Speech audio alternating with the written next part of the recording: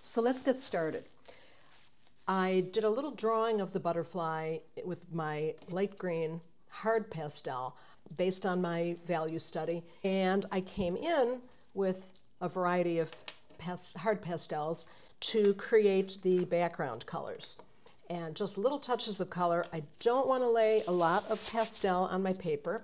This is a UART 400 I'm working on, but you could be working on Pastel Matte or Lux Archival or any paper that will take water. I would tape it around on all four sides so that it doesn't buckle. So I'm getting going now with my 70% alcohol. I always have a paper towel and a very soft watercolor brush, just synthetic, not an expensive one. I'm starting with the light colored areas. And what I do also is wipe my brush off as I move from color to color so that I'm not smearing color around and making mud. But light colors to dark colors.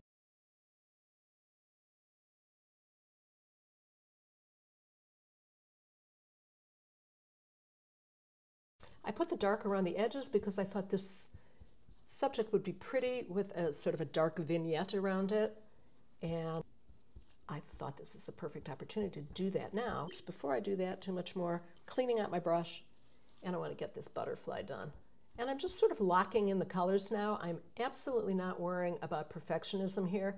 I did a very quick little drawing, but I have my value study and I have my reference and I know where I'm going with this painting.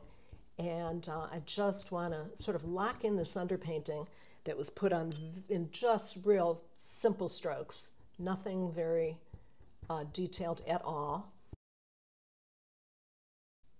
So I'm going to show you how to create a very soft muted background starting in this way. But then also I'm going to be using a sponge which will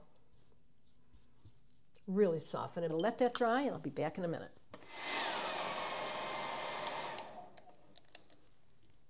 That's dry to the touch. Okay, so I'm going to start with the background. I'm coming in with some of these greens, dark to light, as my palette is laid out, which is always the general rule. These are some soft pastels. The first ones I was using were the new NU hard pastels. These are a variety of Terry Ludwig, Diane Townsend, Sennelier. I try a lot of different soft pastels. My favorite is Terry Ludwig, which is what I'm using right now.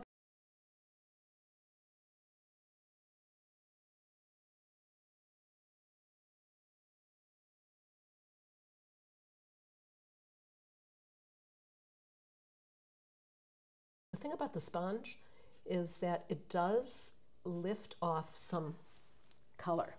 When you rub with your finger, you're really just working it into the surface of the board. When you're working with a sponge, you are knocking a little bit of it off. I'm using the very lightest touch now. I'm practically just skipping over it. And I like the effect of that, where it's not quite as heavily rubbed in as it would be with my finger.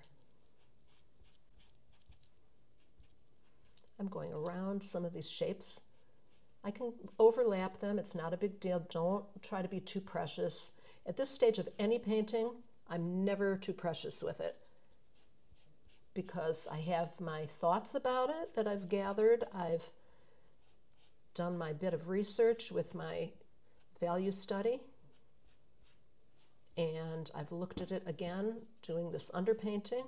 So I've got a lot of information in my head right now about what goes where in this painting.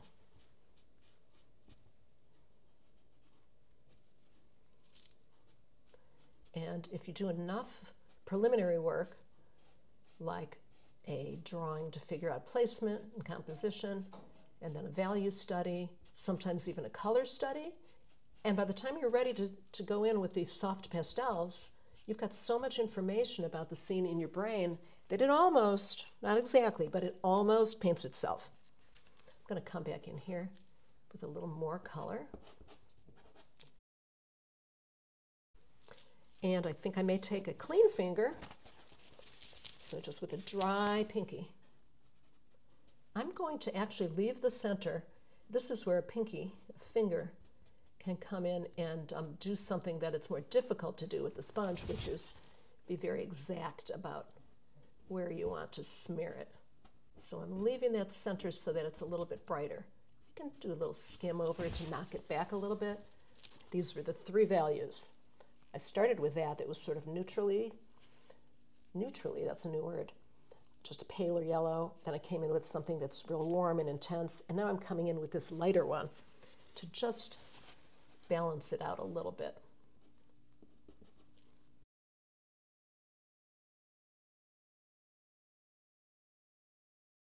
Okay, ready to come back with the light for the flowers. I've selected a few different lights. One is blue, one is pink, and one is white. White comes in many colors. Every color family has a lightest value that you could call white. It's not until you compare them to each other that you see the difference. So rather than just go for the white, the whitest white I can find in my palette box, I chose a variety of whites because it's much more interesting. So I'm just creating some shapes. Again, I'm not really worrying about details. This is sort of a distant scene, and even these flowers up close are not that in that sharp focus.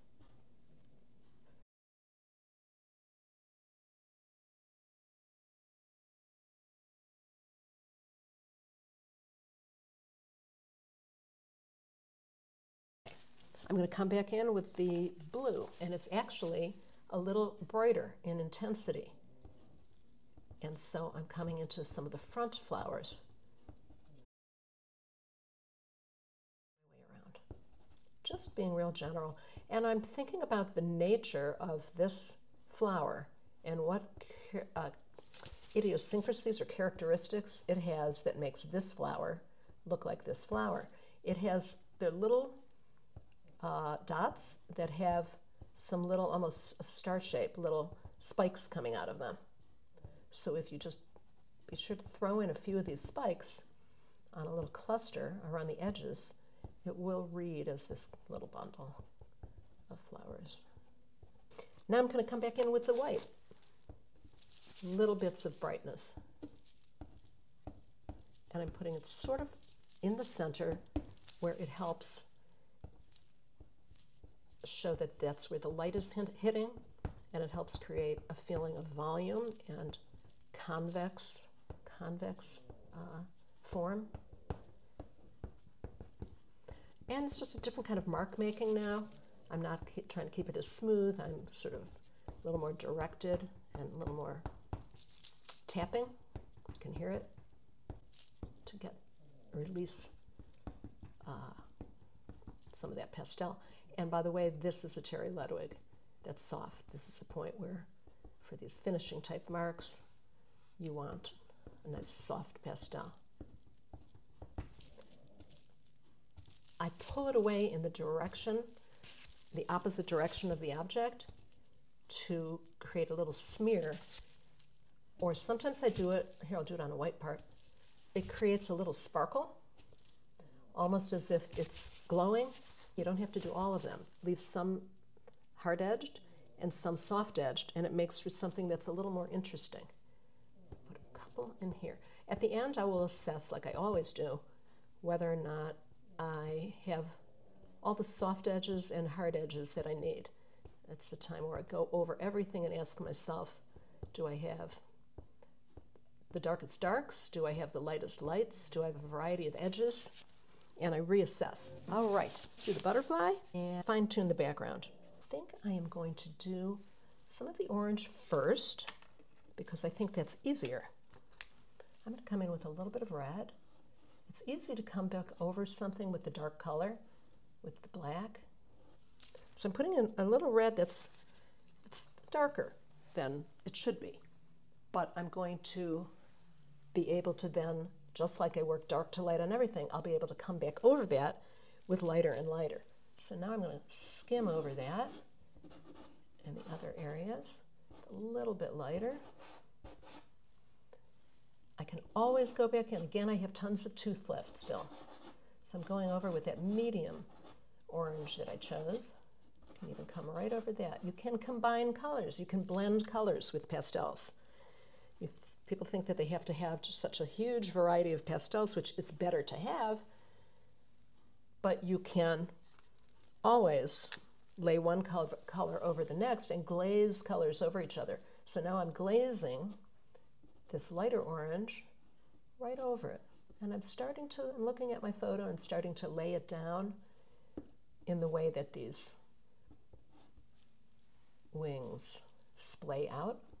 And in that pattern, it goes a little lighter and a little lighter. Now I'm going to come in with a lighter yellow to skim over. This is that first yellow I used in the background. And let's see what I can do with this.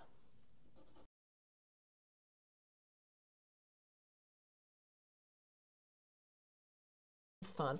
I've chosen a hard NuPastel in black. Also using my mahl stick, which is a long pole. It has a rubber tip. It comes apart into 3 sections, and I taped on the end of a hanger so I can hook it on the end of my easel or on a board, and I can then draw easily because my hand is balanced.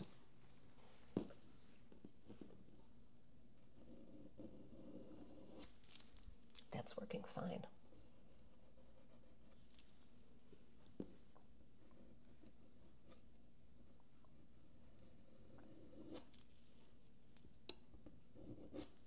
Oops, got carried away a little.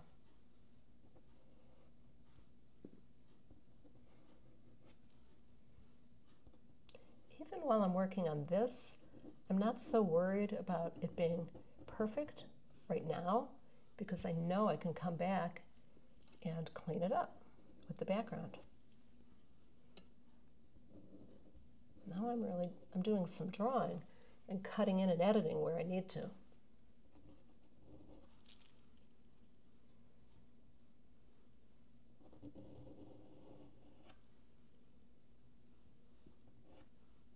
And here's this little head.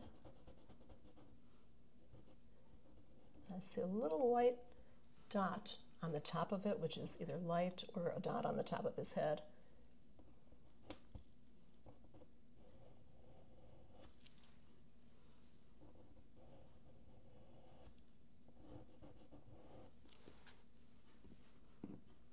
And then I'm going to come in where I see, actually I think this needs to come up a little bit higher. I'm going to extend this.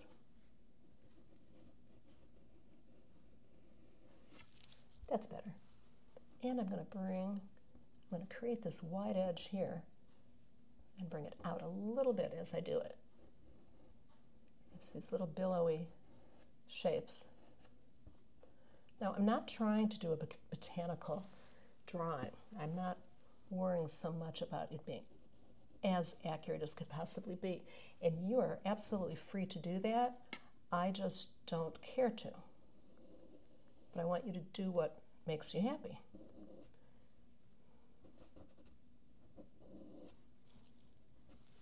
To fill that in, now I'm going to create this shape in here.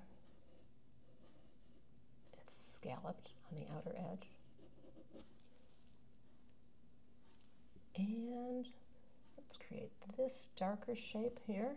I'm using the side of this little NuPastel, hard pastel. The broad tip to make wider lines and the thin corner to make narrower lines. So it works really well. Let's see, let's get this first little line. I'm using just the edge. This one comes from outside. It gets close here, and then it comes back in like that. And then this comes off of it, and then another one. And then there's a few in here, which I will clean up with the color, with the orange. Let's do it down here. This comes across. I'm going to make just a straight line that comes across. But I can see that that actually billows a little bit in the opposite direction from the outer edge of the wing. Just creating that little design. Now I'm going to come in with these lines. This one comes across here and to the edge. I'm going to find another corner on here. that was getting worn down. And again, it comes through there into the edge. This one comes up and in, and then off of that is that and that.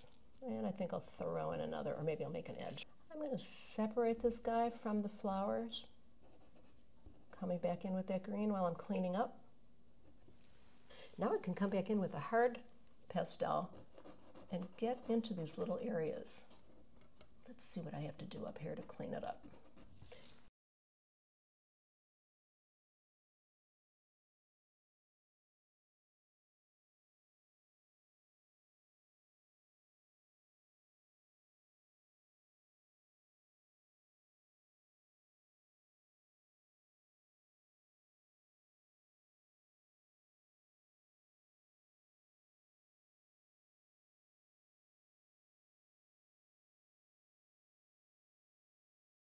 I'm going to take a soft pastel. By taking a soft one, excuse my head, I'm just placing it and just twirling it a little bit. It's easier to do it with a soft pastel than with a hard pastel. So let's get back into this background a little bit. And what I think I'm going to do is throw in a little touch of a pinky lavender, just because I like it. And in my mind, no painting that has green in it is complete until it has a little bit of lavender in it also. Some of the actual colors I had before, I want to lighten that up a little bit around the butterfly. I should come back in and put this little light in my photo. I'm going to put some light spots that indicate maybe some other flowers like this back in the garden.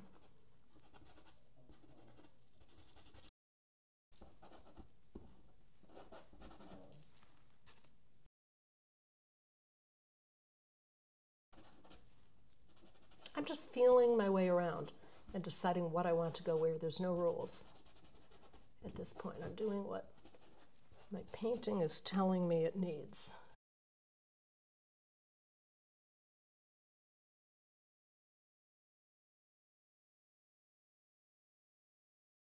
Actually going to come in with a little bit of this navy because I think it's a little more interesting than that kind of dead green. Yeah, that's prettier.